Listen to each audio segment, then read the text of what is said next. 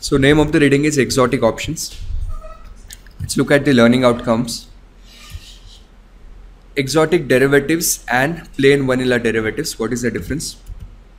Factors that drive development of exotic products. Why do we really need exotic derivatives? To any derivative can be converted into zero cost product. Then standard American options, which can be transformed into non-standard American options. And then this is the main learning outcome where we would be looking at all these exotic options, and then you would be required to remember what is what.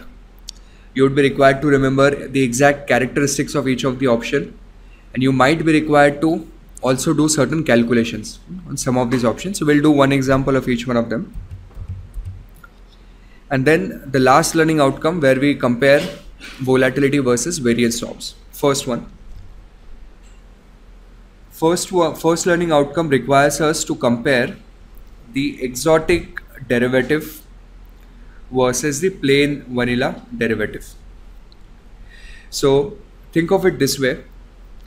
If you have a standard American call option, if you have a standard American call option,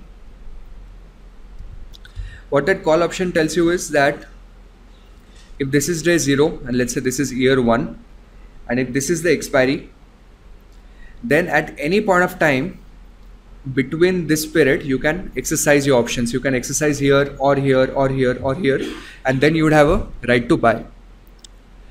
But what if you start adding certain more features to it? For example, what if you do not define this as a call option at inception, and you add a condition saying that for the first 6 months, which is 0.5, a user will not decide which option is this going to be, but after the first half of the year, on that particular day, the user will decide whether it's a call option or it's a put option. So if you add this exotic feature, and then the option becomes a chooser option.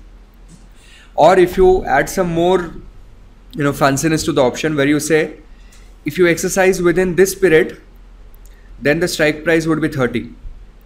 But if you exercise in this period, then the strike price might be 40. But if you exercise in this period, the strike price might be 50. Right? So if you add some more features, again it becomes an exotic options. Or you might add also something like this.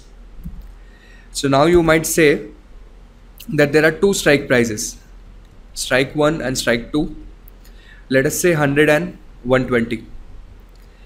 If the spot price goes to 130, you will have a profit of 30, because you would consider the original strike price of 100 call option.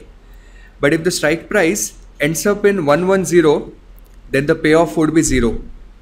That means you have an original strike price, and then you also set a barrier level that it should cross above 120. So when you add all these exotic features to a simple plain vanilla derivative, all these derivative products are referred to as the exotic derivatives.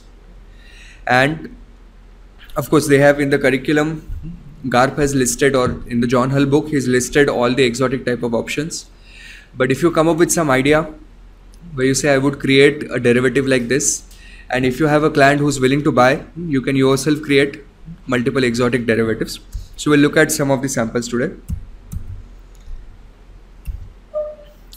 Exotic derivatives are customized to fit a specific firm's need. Next learning outcome. What are the factors that drive development of exotic products? So number one, main purpose of development of exotic products is to create a unique hedge for the firm's underlying asset. Okay, so a firm is ended up into a unique situation. You want to help them create a hedge. So you can create a product in such a way that perfectly satisfies the hedging requirement. We would call this as a exotic product. Then there are some additional reasons they've quoted. Number one, addressing tax and regulatory concerns. And number two, provide speculation opportunity, speculating on the future direction of market prices. Are we okay?